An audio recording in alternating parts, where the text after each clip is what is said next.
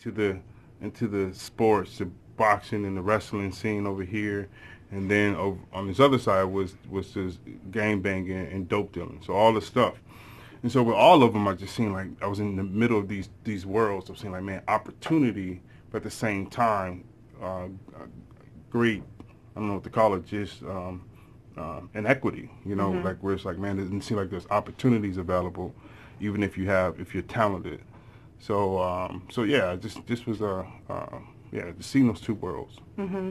What was in those two worlds? What was that thing that would like begin to capture your attention, where you were like, okay, there something is Yeah. not right here. Yeah, I think just the lack of fathers in the Okay. in the hood, or even fathers that are there but they weren't present. So just that started to mess with me quite a bit. To be a man that I think probably my only birds and bees conversation happened with the leader of a gang. That Wow. was my first and probably only conversation about the birds and bees. And that was the person that spent the time to talk to me about those deeper things that you really don't get a chance to talk about. You just find out in the locker room, unfortunately. So okay, so I'm looking here, and the people, some of the folks that you're dealing with. Well, I'm just going to read the stats here. 75% in the community where you're serving are living at or below poverty level. Yeah. And then you just mentioned the fathers, Yeah. fatherlessness or absentee fathers. Being that you're leading this tremendous ministry, how do you think your role has some type of connection to what you were experiencing when you were coming up? Yeah, so I think it was a guy named John Eldridge. He wrote a book, Wild at Heart, and he made a statement that says that your greatest passion often comes from your deepest hurt. Yes. Say that one more Your time. greatest passion often comes from your deepest hurt. And oftentimes people will read a million books trying to find out what their passion is, but if they stop for a minute and exegete their life or look back at their life and find out, well, man, what bothers me, what hurts me, Yeah, yeah. and then they'll find out their passions. For me, it was like, man, there's a lot of people with a lot of talent, a lot of ability, these diamonds in the rough that cats really wouldn't spend time with. And quite frankly, as it relates to the church, it seems like the dudes that were like me, they're way rough around the edges. There wasn't a place for us. There wasn't a place for me to plug in because I didn't fit I didn't talk like none of these cats. I didn't do any of that Yeah. stuff. So so for me, it's like, man, how do I make space for everybody, male and females? But my personal passion is for dudes. Like, how do I get these cats that are faithful, available, and teachable in one way, shape, or form, and let them know that they got value. Wow. Did you? Okay, so we got to build the story a little bit, because I really need West Michigan to get why you are where you are and doing what you're doing. You had humble beginnings. We'll just put it like that. We Okay. don't have enough time to let you talk about all that. But where did you see the pastoralship come in? And Yeah. So just the 40-second version. So I was out in the street just banging a lot of it, and just a lot of people started getting hurt. My brothers and stuff got shot, and I ended up running to Georgia, became a bodyguard, ended up homeless in North Carolina, and basically lost my mind. PTSD was real for a gangbanger, and so I ended up coming back to Michigan, and then went to Detroit, lived in Detroit several years. And I was walking, and this dude was just like, man, I think maybe you're called to be a pastor. And nobody never said that to me. And then what I seen as it relates to a pastor, it wasn't the dude sitting with the gaiters with his legs crossed, Come on. trying to look sexy. You know what I mean? yeah. You know what I mean? Like it was a dude that was a real dude from Buffalo, New York, that was a real man that was out there rolling his sleeves up, getting in the dirt, grinding with cats. I'm like, man, that's what it means to be a pastor. Give me that. So that was my introduction to what ministry looked like. And so then my first church I planted was in a homeless shelter. Okay. In Detroit. Okay. Downtown Detroit. Wow. Well, listen, Troy, there are a ton of men who are listening to you right now who are in those places of humble beginnings. Maybe there's some who even, are find themselves right now currently, in gang life or whatever the case may be. You are a voice of inspiration. We have some ladies even who are listening, and they're in places of feeling like, you know what, I don't know if my life is going to ever get any better. I feel like there's something in you at this present moment that can speak life to those men and those women. What would you say? I would say, what's important to you. Core values will direct you when you can't hear from God or you can't hear from others. Your core values will guide you. So what's important to you? Cats immediately say like, yo, my mama is important to me. My kids are important to me. Getting my money is important to me. Then next question for you is like, man, what are you doing now that's directly impacting that on the negative or the positive?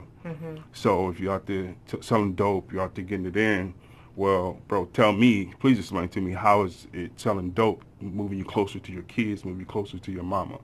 Because actually, the likelihood of you spending more time with them is next to none. It's going to move you further away. So I would say, find out what your core values are. What's important to you, and then do things to help you move closer and closer to your core values.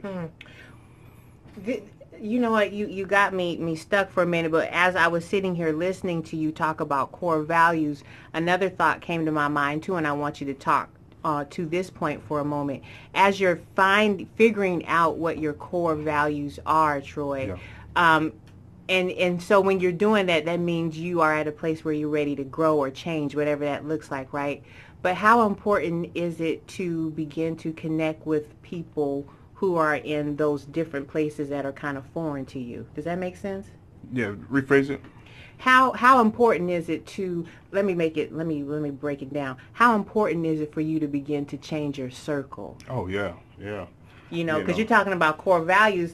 That's foreign to some people, They're like, what? You know? Right. I think you gotta, for me, it was critical. I was straight gutter hood, man. Like that's just what I know and that's what I love. And so even today, so I had to find myself around people that were doing the things that I wanted to do. That's why the core values are super important. Okay. It's like, well, who's doing what I find important?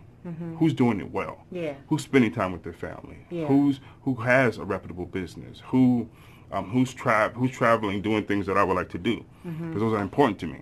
So then I surround myself with those people. Early on, all I knew, my network of people were only bangers and killers, and that's what I know, you know. And so if I wanted to be a businessman, which I did, then I need to surround myself with some businessmen. I need to find those cats that look like me, that come from where I come from, but then they achieve a level of success. Wow. Ladies and gentlemen, if you're just turning on Magic 104.9, I want to say thank you so much. You already know what time it is. You're in the 2 o'clock hour, so guess what? It's In Life Now Radio with your host, Teresa M. Blakely.